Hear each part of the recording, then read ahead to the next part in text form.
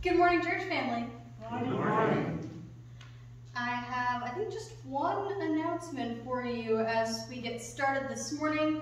This is sort of a looking ahead announcement. At Monday's council meeting, we decided that the congregational vote, so a special congregational meeting in which you're going to decide whether or not to call me as your settled pastor, is going to happen on May 23rd. Your Penn Northeast Conference liaison, Larry, who has been working with you and in particular with your search committee all throughout your process, will be on hand to help lead that meeting. He will provide the voting ballots, and at the end of it, you will have made a decision for the future of this congregation. I'm excited for all of you. I'm looking forward to the day. So May 23rd is a date to mark on your calendars. As always, I am available for questions, concerns, to talk anytime anyone wants. Just come find me. I don't bite, I promise, if anyone hasn't figured that out yet. And I do believe that is the only thing. I'm not going to announce that every week between now and May 23rd, but I will remind you again as it gets closer. Any pressing questions? Excellent. Any other news or announcements from the community that I have missed? All right. Then we will let the chimes welcome us into worship.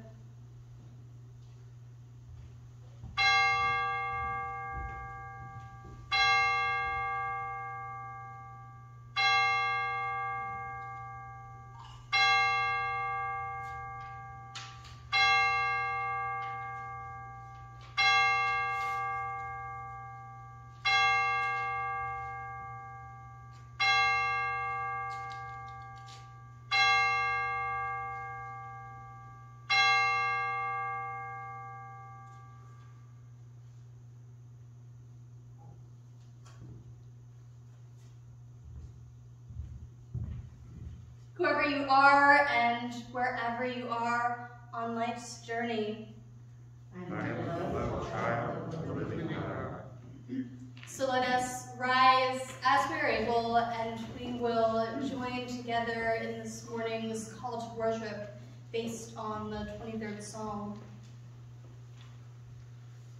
The Lord is my shepherd, so I shall not want. My shepherd makes me lie down in green pastures and leads me beside still waters. Restores my soul and leads me in right paths for the divine name's sake. Even though I walk through the darkest valley, I fear no evil, for God is with me. God prepares a table for me amid my enemies, anoints my head with oil, and my cup overflows. Surely goodness and mercy will follow me all the days of my life, and I will dwell in God's house. You may be seated as we listen to our first hymn.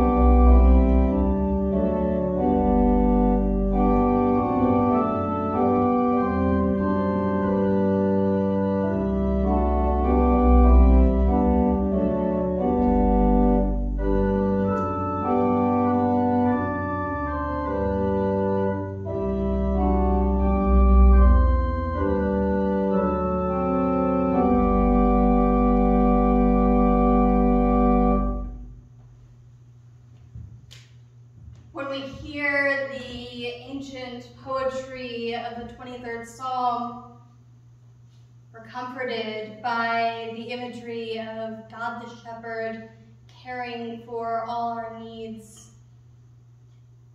Yet sometimes we question whether God lives up to the words.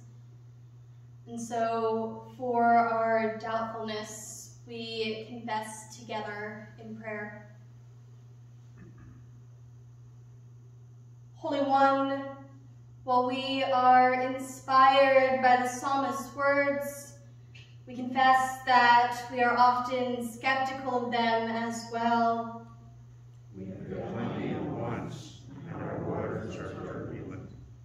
We can't see the right path, and we are afraid of the dark valleys. We don't want to hide among our enemies. And anointing our head with oil seems like an empty gesture, because the only thing overflowing our cup is struggle. Forgive us, Lord, when we doubt your dedication to us. Help us to have greater trust in you as our divine shepherd. That we may be confident in your promise of goodness and mercy all the days of our lives. Amen. And as we confess together, so we also take a moment for our own personal confessions in the silence.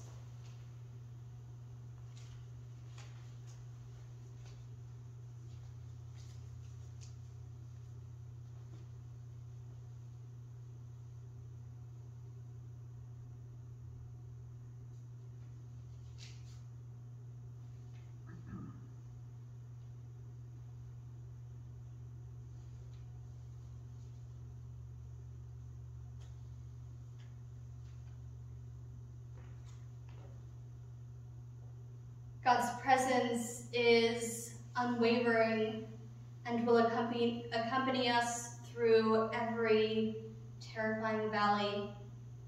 God's Spirit is unshakable and will sit with us even in the presence of formidable foes. God's love is relentless, whatever our doubts, for all the days of our lives. And so we proclaim, Praise be to God.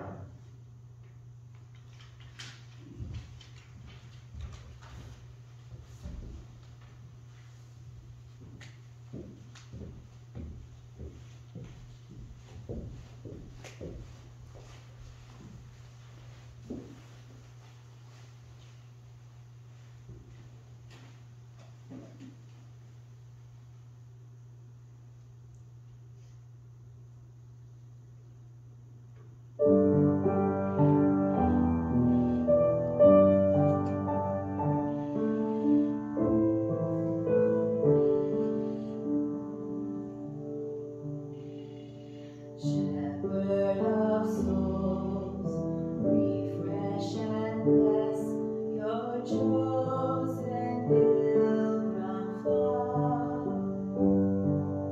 With manna in the wilderness, with water from the rock, we would not live by bread alone, but by your word of grace.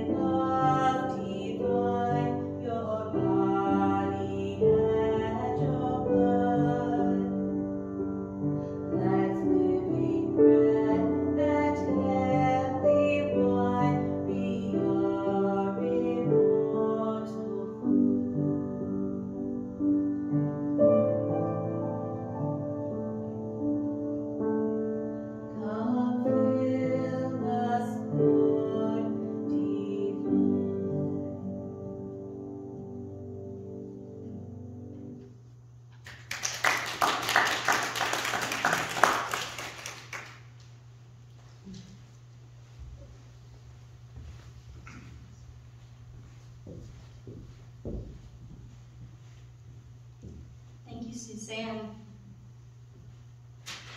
Friends, let's pray as we prepare to read our scriptures together. Shepherding Savior, as we read this morning, may we be reminded of how blessed we are to be part of your flock.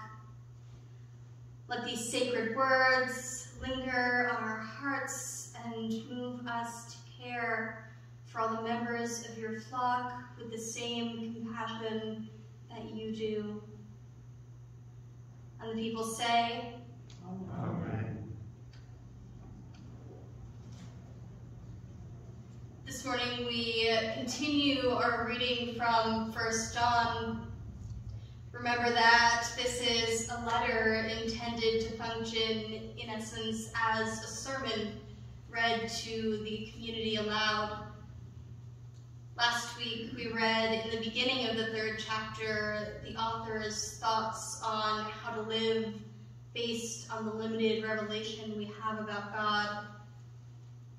This week we'll read the conclusion of that chapter, in which the author reaches a passionate climax, arguing that to love each other is the ultimate way to follow God. We continue with chapter 3, verse 16. We know love by this, that he laid down his life for us, and we ought to lay down our lives for one another. How does God's love abide in anyone who has the world's goods and sees a brother or sister in need and yet refuses help? Little children, let us love not in speech or word, but in truth and action. And by this we will know we are from the truth, and will reassure our hearts before him whenever our hearts condemn us. For God is greater than our hearts, and God knows everything. Beloved, if our hearts do not condemn us, we have boldness before God, and we receive from him whatever we ask, because we obey his commandments and do what pleases him. And this is his commandment, that we should believe in the name of his Son, Jesus Christ, and love one another, just as he has commanded us. All those who obey his commandments abide in him, and he abides in them. And by this we know that he abides in us, by the Spirit he has given us. So ends our first reading. Our second comes from the Gospel of John, which we remember is written for the same community as our sermon letter. The Gospel passage gives us part of Jesus' words in response to the Pharisees after they've challenged one of his healing miracles. It casts the same love the author of 1 John writes about in the imagery of Jesus as the Good Shepherd. We read from chapter 10, beginning at verse 11.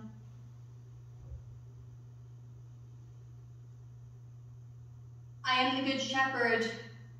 The Good Shepherd lays down his life for the sheep. The hired hand, who is not the shepherd and does not own the sheep, sees the wolf coming and leaves the sheep and runs away, and the wolf snatches them and scatters them. The hired hand runs away because a hired hand does not care for the sheep. I am the Good Shepherd. I know my own, and my own know me, just as the Father knows me, and I know the Father.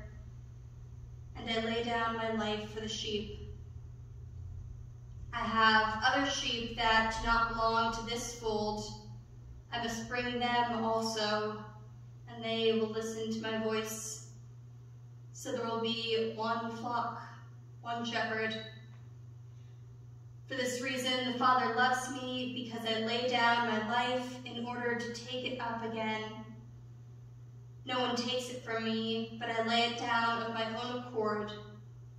I have the power to lay it down, and I have the power to take it up again.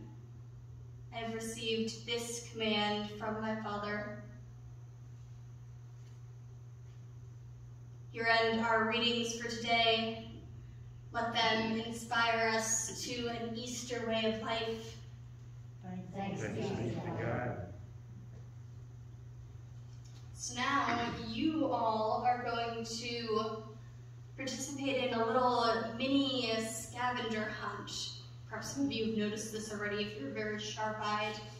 So there are 12 paper sheep that are hidden in the pews. They're only in the pews that are accessible to sit in, and the sort of places you're going to want to look might be in the holders, in Bibles, in hymnals, that sort of place. So take a moment and look and see if you can find a paper sheep. Not quite every pew has one, but a lot of them do. So if you can't find one and you want to skip ahead a pew and look, or skip back a pew and look, go ahead. Just remember, open up Bibles to the front page, open up hymnals, look in your holders, see if we can find some paper sheep.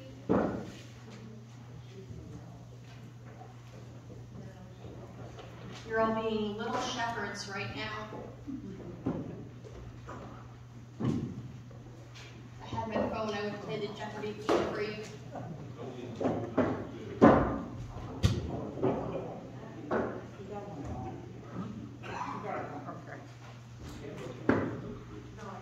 Poking out.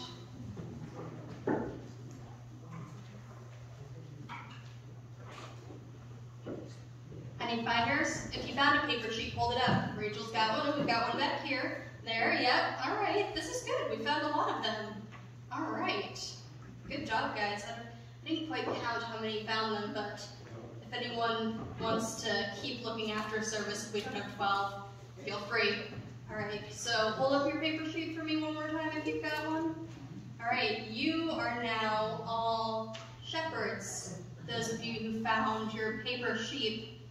So this week, I want you to, as you look at your sheep, it can go in a purse or maybe a wallet or somewhere you look at home. And every time you see your own little miniature flock that you are the shepherd of, I want you to think about what it means to be a good shepherd and what it means to lead a flock in love. And then maybe down the road a little bit when you see someone else who needs maybe a reminder of what it is to be a good shepherd and needs a little inspiration to lead their own miniature flock, you can pass your paper sheep on and pass on the message of the Good Shepherd. And think about that as we go into our sermon.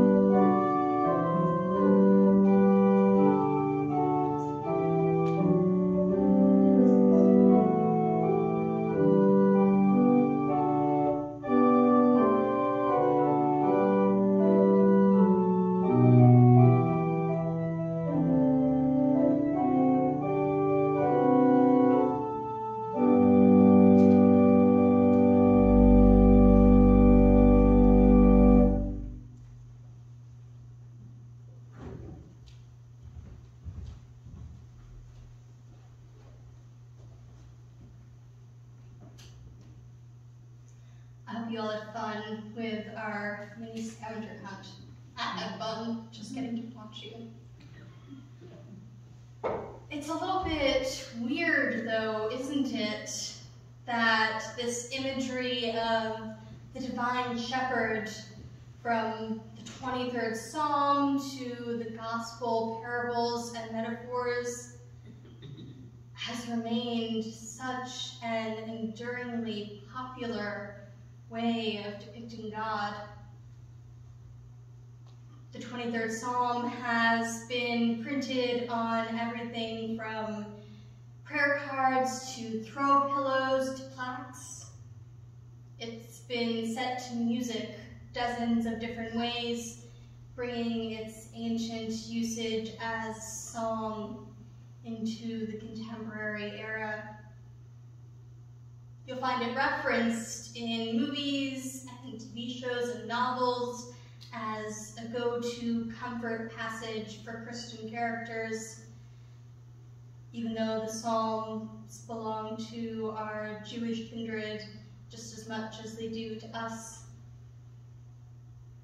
The 23rd Psalm is probably one of the handful of scriptures that when someone names it, you can rattle off the first line or two by memory. You know instantly what someone's talking about when they mention the 23rd Psalm. And then there's the gospel imagery of Christ as shepherd, and this too comes up again and again in our hymns. You'd be hard-pressed to find a church that doesn't have a depiction, a painting, or other artwork of Jesus as a shepherd. Yours, by the way, if you didn't know, are in the parlor that has a large painting which is complete with a quote from the very passage that we just read, and also in the nursery, where a smaller plaque shows a white-robed Jesus in the midst of a flock. Feel free to go looking for that artwork later if you don't remember it. And what's weird about its endurance is not that it's a bad metaphor. It is in fact a very good metaphor, wrapping God's nurture, protection, and devotion into one neat image. What's weird about its endurance is that in this day and age, we don't really know much about shepherds. Who here has any direct experience with shepherding? Anyone? Nope. Who here has ever learned anything about shepherding that wasn't connected to the Bible's version of it? Still no takers. While shepherds and sheep farmers surely still exist, the vast majority of us will never have anything to do with them. Shepherd isn't in our everyday vocabulary outside of this specific faith metaphor. And that's weird, because metaphors thrive on their relation to the everyday. In most cases, metaphors work because they are so very familiar. When Jesus used shepherding as a metaphor, it was because it was part of his listeners' everyday, familiar world in a way that it no longer is for us. So does that mean we should find a new metaphor? I spent some time this week thinking about what the modern day version of the Good Shepherd might be. I first thought of professions where folks often go above and beyond the call of duty to show their devotion, like Jesus does. Perhaps the good teacher, spending extra unpaid hours to tutor struggling students and using their own money to supply their classroom with everything their students need to succeed. Or perhaps the good nurse, working long shifts, running between patients, trying to be a carer and comforter, and in this pandemic era, family substitute when visitors are not permitted.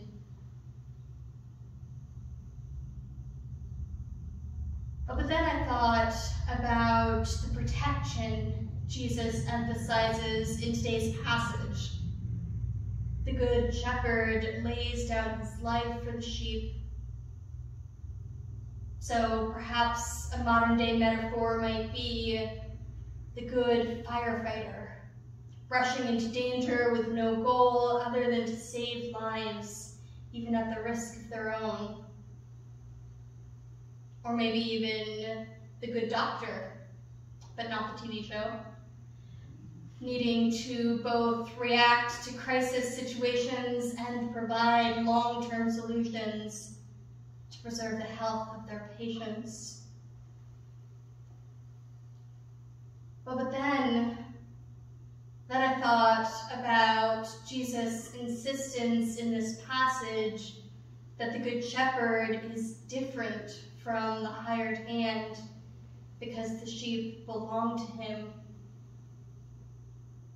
So maybe an even better modern-day metaphor would be the good small business owner, dedicated to the success of their restaurant or store or service because they have built it with their own hands, poured their own love into it. Or maybe the good artist, sharing themselves with the world through the things they create, reflecting their passion and creativity in their art.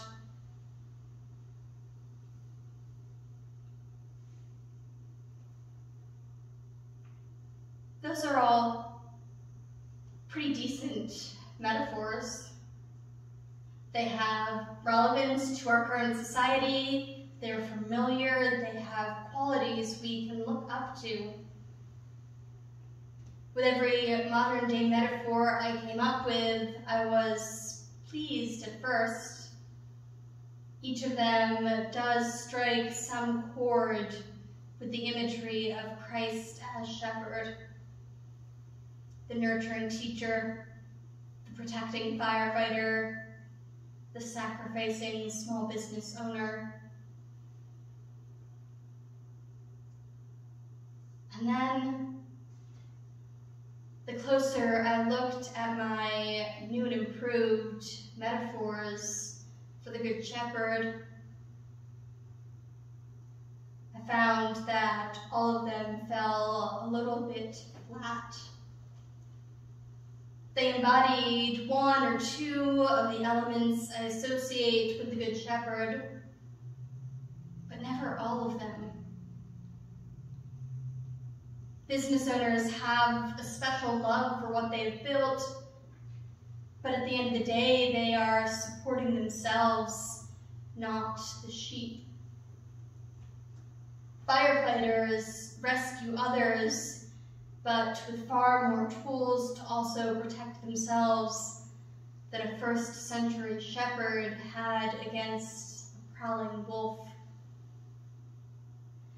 And teachers can nurture and be devoted to their students, but they also need to let them go in a way the shepherd never does. My modern-day metaphors were all a little too real.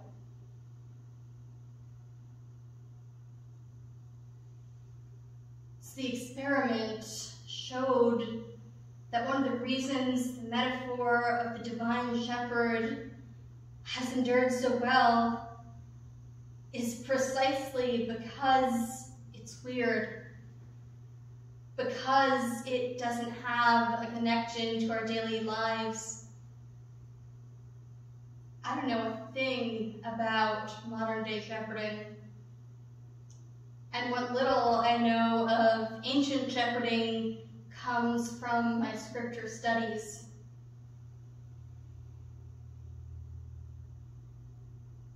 And that makes it the perfect image to describe God. The divine shepherd metaphor continues to work so well in the modern day because it isn't quite like anything we know. The same way that God isn't quite like anything we know. We know love and devotion and protection and nurture.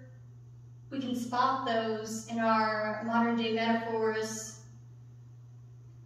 But God takes all of them to a level beyond anything we experience anywhere else. God is different. The metaphor of the Good Shepherd is also different. For us, it is tailor-made to show us who Christ is without being muddied by everyday reality. Christ is the only reality behind the metaphor of the Good Shepherd. And that is what makes it so very enduring to us. Turns out, we don't need a modern day shepherd metaphor after all. We just need to let the metaphor of Christ the Good Shepherd pervade our modern day. One of my favorite, most inspiring uses of the Good Shepherd metaphor that I've seen in recent times is actually a comic-like drawing. There have been a few variations floating around social media and the internet, but the basic comic illustration is the same. It shows Jesus the Good Shepherd with a single sheep on his shoulders, facing a flock of a few more sheep, one of which has an angry expression and a speech bubble that reads, "Hey, they weren't lost. We kicked them out."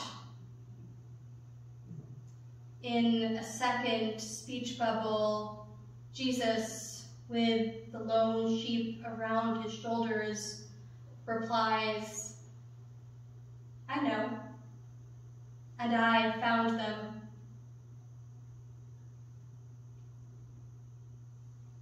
It's a modern day illustration that captures Christ's goal as the Good Shepherd better than any portrait I've ever seen in a church. It captures the Good Shepherd's love. Love that throws aside humankind's conditions and boundaries. Love that does not care how we divide ourselves into many flocks, because we are all God's sheep. Love that dares us to do better, that calls us to the same challenge that the author of 1 John issued to the early Christians. Let us love, not in word or speech, but in truth and action. Let us love as the Good Shepherd loves. Let us love as the Good Shepherd loves. Amen.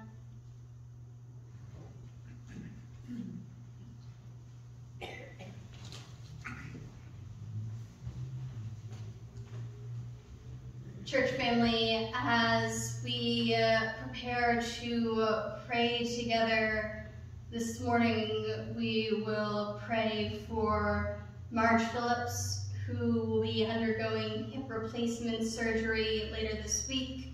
So we will pray for a smooth surgery and swift recovery, and also for her husband Richard's recovery after his own brief hospital stay earlier this week. We will also pray as a community for the recovery of Bob Bengal, who is at home recovering from heart surgery. So prayers for recovery all around this week. And are there any other joys, concerns, prayer requests to share from the community?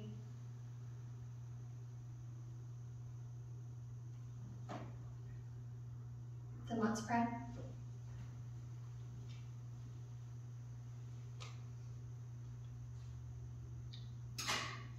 Loving Savior, we ask that you lead us, your flock, with all the tenderness of a good shepherd, that you draw us to yourself and teach us how to follow you truly, loving as you love, instead of wandering into the thorny wilderness of hate.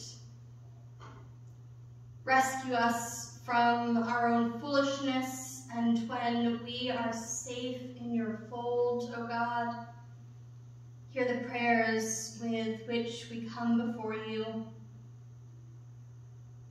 Prayers for the lost, for those who are struggling to know their worth and who are not ready to hear that they are loved. May Christ's light pierce their darkness. Prayers for the rejected, for those who have been told they are not worthy and not welcomed into the flock. May Christ's acceptance be their resting place.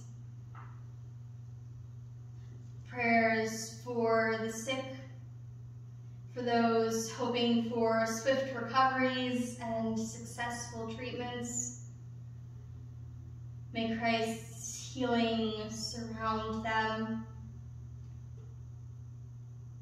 Prayers for the searching, for those haunted by unanswered questions and driven by desperation to find answers. May Christ's depth of wisdom be their compass. And finally, prayers for the church, for we who strive to love not only in speech, but in action, and to strive to become one great flock. May Christ's call continue to guide us, even as we pray the way Christ taught us, saying together, Our Father, who art in heaven, hallowed be thy name. Thy kingdom come, thy will be done, on earth as it is in heaven. Give us this day our daily bread, and forgive us our debts, as we forgive our debtors. And lead us not into temptation, but deliver us from evil. Thine is the kingdom, the power, and the glory forever. Amen. As you listen to our offertory, meditate on the ways you can put love into action, just like the Good Shepherd.